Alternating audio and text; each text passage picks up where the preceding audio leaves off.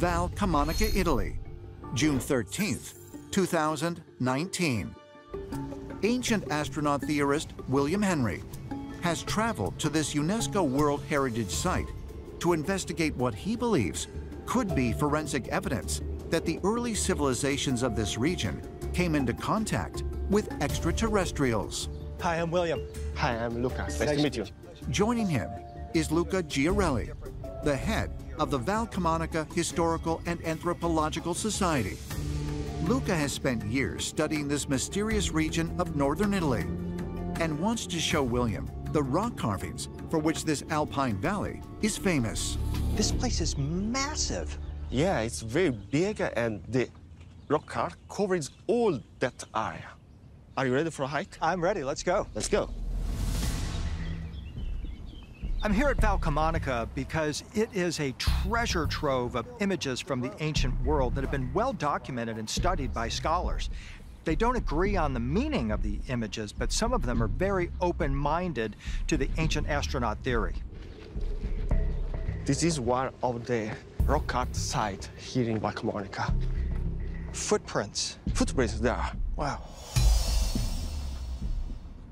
You can see here, Look like deer. we have warriors. Look at this. Incredible.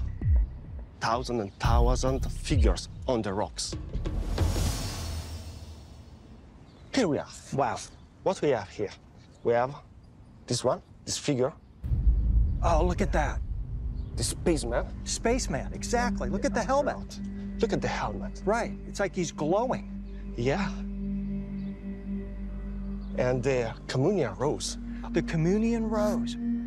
It's a strange and mysterious symbol with 9 dots. Was made probably of the first millennium before Christ. Wow. We have 19 communion roses in Val Camonica. 19 communion Yeah. roses.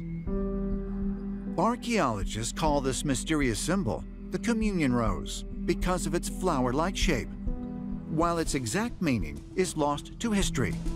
Some believe it to be a religious symbol or a representation of the movement of the stars. But ancient astronaut theorists suggest it might also depict something else, the vessel that brought these helmeted figures to Val Camonica. Look at that. That looks like a spaceship. It's like you'd look up in the sky and you would see this kind of twirling, spinning ship in the sky. It seems to me, just looking at it, they're trying to talk about beings coming from other worlds, maybe to this place. It could be an interpretation. Tell me about that 5-pointed star. We have a lot of 5-point stars here on this rock, but we don't know what they meaning when they did this particular geometric shape. Sometimes the stars mean energy, like energy from the stars would come to this place, where star beings would come to this place. Yeah, it could be an interpretation. We have a lot of mystery about the meaning of the engravings here in Val Camonica. We have a different motivation, religious, mythological, and also describing events. Okay. So this is like a newspaper then. It says this was in the sky above us at some point, and this spaceman came down and maybe met the communion people. it could be. According to the ancient stories, the city of Turin, just 155 miles from Val Camonica, was founded by a character from Greek mythology called Phaeton, who came to Earth from the stars.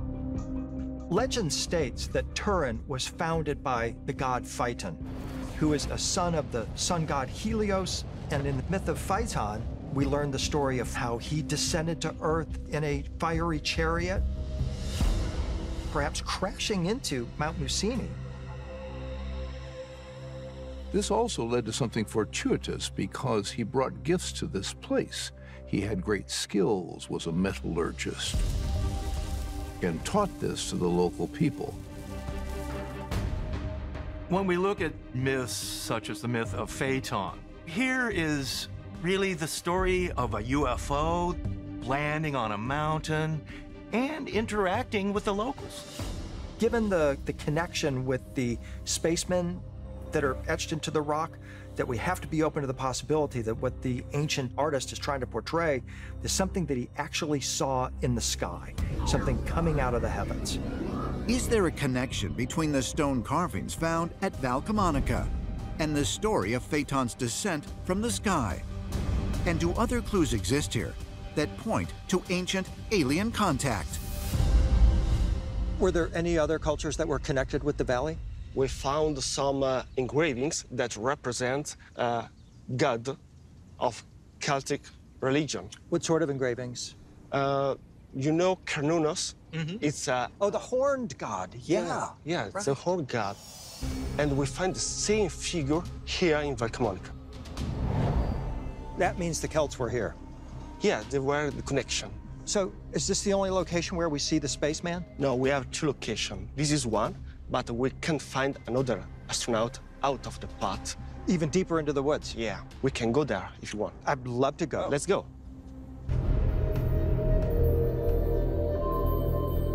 Luca guides William up a steep portion of the valley for a rare look at another carving hidden from public view. Be careful. All right, thanks. Whoa, here we are. Take a look where we are. Wow. We're like on the edge of a cliff here. We have less than 100 people in the last 10 years that came here. Did you see them? Wait a minute, that's one of them, isn't it, right there? Yeah. How cool. Couple of spacemen. Wow. You can see here the helmet with the rays, like the other one. Yeah, these are just like the other guys. Yeah, it's very similar, but they are bigger. The detail is amazing. Yeah. It's like a mirror, one in front of the other. Same position, same helmet. There's clearly some kind of an exchange that's happening here. It's like they're making a photograph of what happened at this place. They're trying to say, at this spot, this is what we saw here.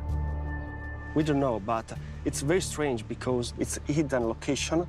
These engravings are not meant to be seen by other people.